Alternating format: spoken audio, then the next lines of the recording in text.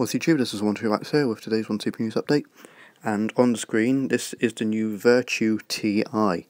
It's the next generation of luxury smartphones, and it is powered by Android. It has a 1.7 GHz processor and 64 GB of storage. Now the phone is very expensive and very tough.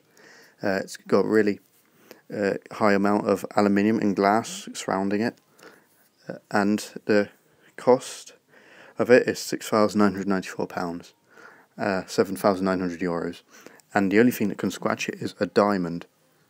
I looked around the whole sort of phone itself, and I couldn't really tell the specs for it. It's got a 3.7-inch sapphire crystal screen, and engineered acoustics is what they're saying the design is. And it's made in Britain, the phone, which is where I live, so that's something to be interested in. Now, the phone, as I said, the price is nearly £7,000, and that is amazing to spend on a phone. I really do not know why you would do that, unless you had more money than sense, you're a singer, a really hot celebrity, whatever. So, yeah, I'm happy with my iPhone for now, and my Nexus 7 and all that. You know, I'm not going to just save up and all loads of cash and then go and wipe £7,000 out of the bank on a mobile phone, because that is absolutely pointless. I'd love to see how much a contract would be for it, actually. You'd probably be paying something like £350 a year, and you wouldn't even get unlimited data.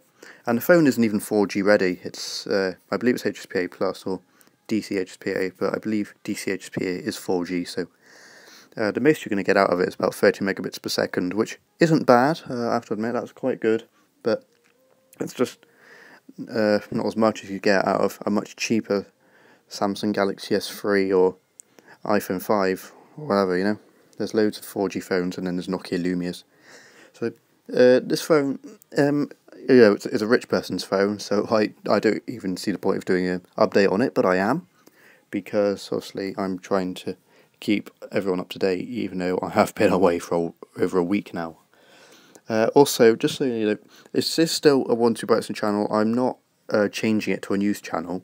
It's just that I noticed this is something I'm good at, making the news updates and the One Super News updates and all that.